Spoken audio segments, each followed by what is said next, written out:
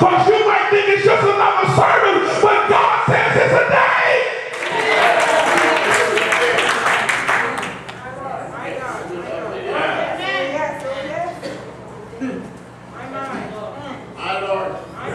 He always trying to tell you, don't go. Leave them folk alone. They don't care nothing about you. You ever heard that? Amen. And the Bible says he's an accuser of the what? Now the Bible says he's an accuser of the brother. Why are you going to listen to him when he tell you about somebody? My God. Jesus. Hallelujah. Glory to God. Thank you, honey. Hello, my God. I hear voices. I hear them. I hear them. I hear them. Invade your dreams. I'm going to tell you how bold the voices are. Have you ever been on your knees praying? You've been on your knees, I'm talking about, and you was giving God all you had, and you was telling, you was praying, and you was snotting and slobbering, and hallelujah, and thank you, Jesus, and all of that stuff. And all of a sudden, that sister who hurt your feelings, come and get right down next to you, and she's serious, and she said, oh Lord God, I'm sorry. And she telling God she's sorry about what she did to you, but you hear that voice, and your prayer hit the ceiling and come back down. You gotta learn how to stand, how to forgive folks.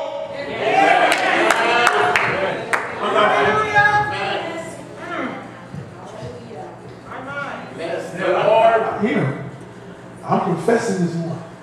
I hope y'all call me back and don't say that preacher ain't got good sense because he hearing voices.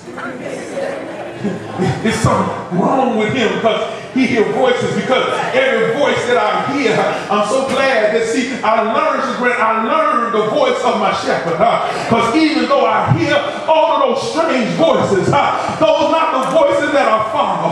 Sometimes they make it so loud until it look like I'm about to go that way. But there's a still quiet voice. I heard the line that said I looked for him in the whirlwind, and I didn't find him. I looked for him in the storm, and I didn't find him. But after the lightning was over and the thunder was over, it was a still quiet voice. They said, you belong to me. Say, you belong to me. As long as I know I belong to God, I'm not worried. I don't fret. I don't complain. I'm going to tell you something, I'm going to stop. My daughter went to a high school, and we Lord blessed us to have a house, and we bought the house and we moved to the new house. And 11 days or 2 weeks before she was to graduate, they said that we had moved out at an earlier date than we actually had, and they kicked her out of school. They kicked her out of school. I used to walk around talking all this stuff. See, God will make you shut up when you're talking too much. So I used to talk about, I don't spend no sleepless nights because I tell God, you know, you're going to be up all night anyway, so ain't no use in both of us being awake, so I'm going to sleep. And I told that stuff for years and bragged on it, and folks were shouting. I said, whoa! But when they mistreated my child, and I couldn't fix it, I pride myself on being a man. I pride myself on being a father. They traumatized my son because he felt they was going to kick him out too. They had messed with my children, and I couldn't do nothing about it. Guess what, y'all? I didn't go to sleep at night. And I heard voices told me to drive past and throw a cocktail in the window, running down, do something. I heard voices. And I was saved to sanctify and filled up with the ghost. But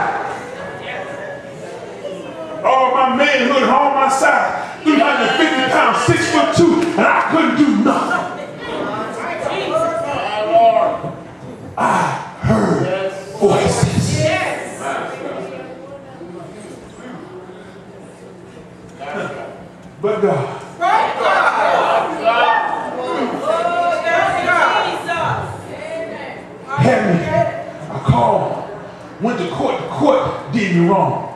Paid money for a lawyer, paid money in court, agreed with him. I had all the documentation and agreed with him. But I got on the phone. God let you know he connected me with a guy at the State Board of Education. That's right. While we were talking, I was explaining my situation. He said, yeah, I know how it is when you try. He said, because my daughter is sick in there. And I said, you know what? I'm going to pray for your daughter. He said, what? I said, I'm going to pray for your daughter. Next thing I know, they sent a memo, called the school and said, I don't know what's up, but I strongly suggest that y'all let this girl graduate. Oh, they got the last little slap because they wouldn't let her walk the stage, so they gave her diploma a whole week before everybody else just so she could walk the stage. But guess what? She graduated. She graduated. You can't always get it like you want it. When God ordered for, we know all things work together. Yes, I wanted her to walk across the stage.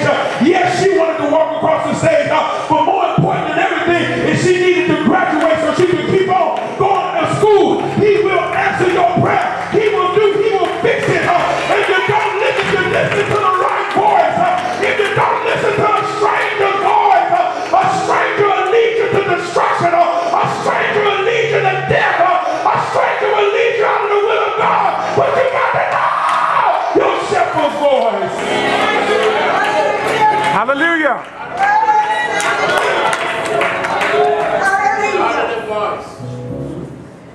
So don't even try to stop the voices, because you're not responsible for the devil being the devil. Come on with me. You're not responsible for him. You will not stop the devil from being the devil. You're not going to do it.